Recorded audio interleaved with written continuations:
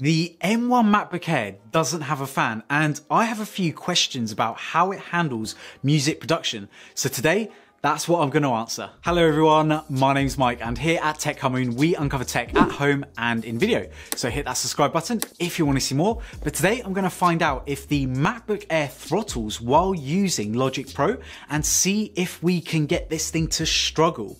So here we've got the MacBook Air base model, and I've got the Logic Pro and activity monitor, so we can obviously have a look and see how the CPU and the RAM is handling. Now I'm going to show you a couple of different settings here. So if we go into preferences and audio, what I've done is I've set the buffer size to 32. So this will be good for recording. So for a lot of people who do live recordings of guitars or vocals, you want the lowest buffer size because that introduces the lowest latency. Now I've put processing threads as automatic, but we will try higher performance as well, and we'll also increase the buffer size just to see how much of a difference it makes. So what I'm going to do is I'm going to start off at 55 tracks with a 32 sample rate. Managed to play 55 tracks, no problems whatsoever. That's really impressive. Now let's try 60 tracks and see if we can get that playing. Okay, so managed to play that absolutely fine. Let's up that to 65 and see if we can play that. But what I'll do is I'll just show you the activity monitor. So at the recommended settings, as you can see, we're not really touching that CPU much.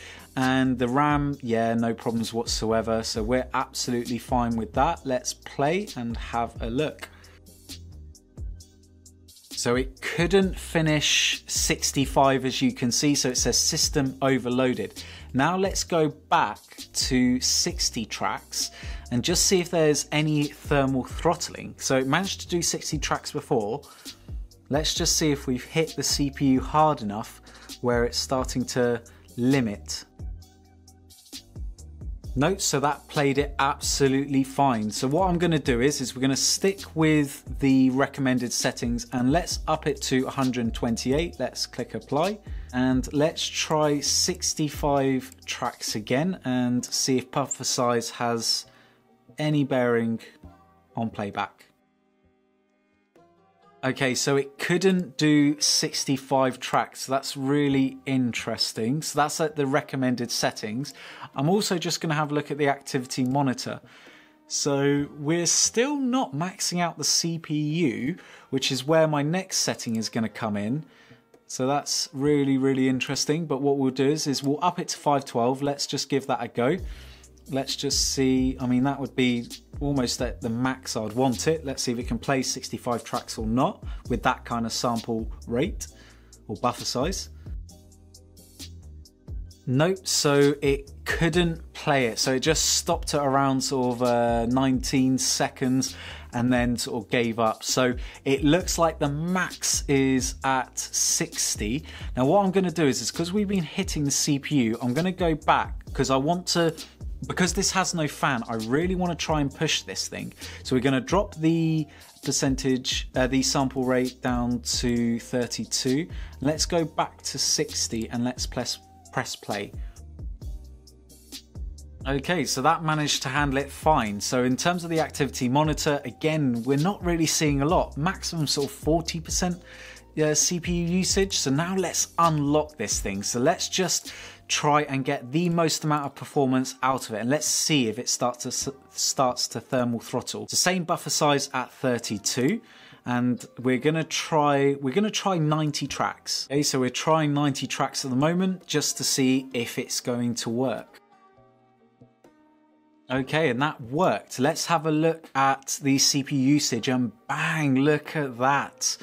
We've increased that by quite a bit, about 80 to 90% usage. And in terms of RAM, yeah, we're not using much RAM at all. So let's minimize that.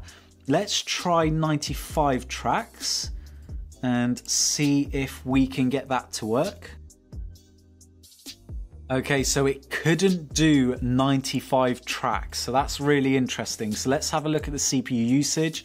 So yeah, it's sort of Yeah, just dropped off a little bit over there, so it really couldn't handle 95 tracks. So I think we're starting to see it thermal throttling. Now I'm going to quickly go back to 90 tracks and see if it can play that back again, because before it played 90 tracks, now will we see it play it again or not?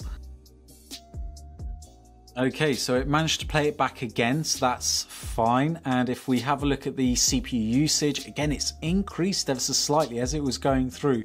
It was increasing. Let's play that back again and see if we can really hit that CPU hard to try and get it to fail.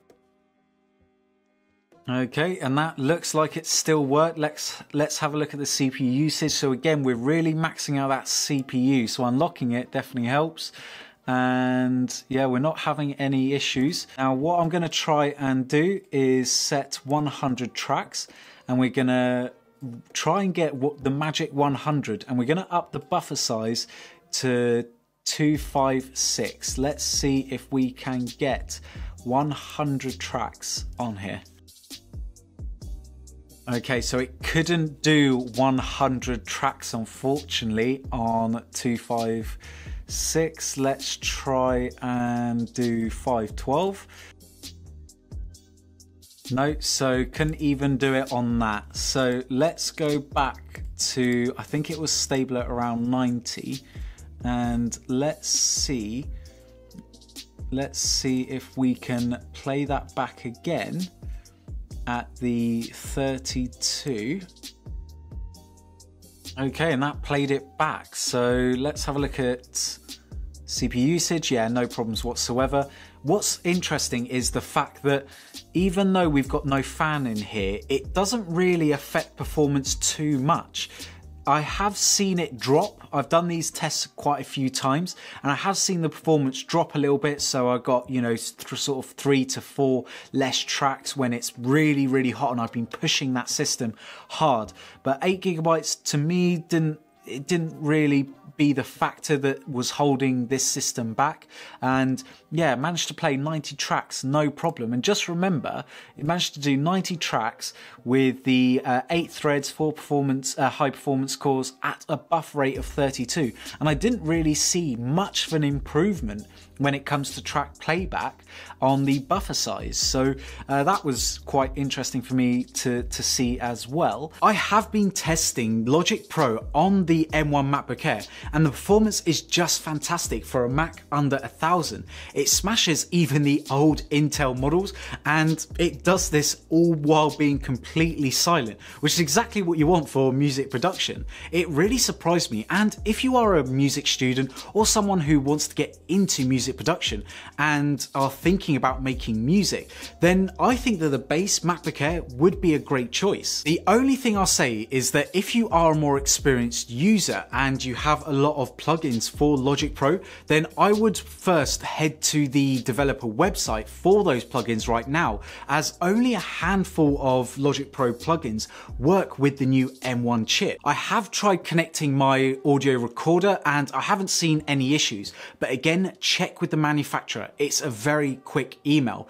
But the MacBook Air is a great machine to start with, and unless if you plan on using more than 90 tracks or even 50 to 60 tracks with some plugins, then I would say that this is a great MacBook to start with.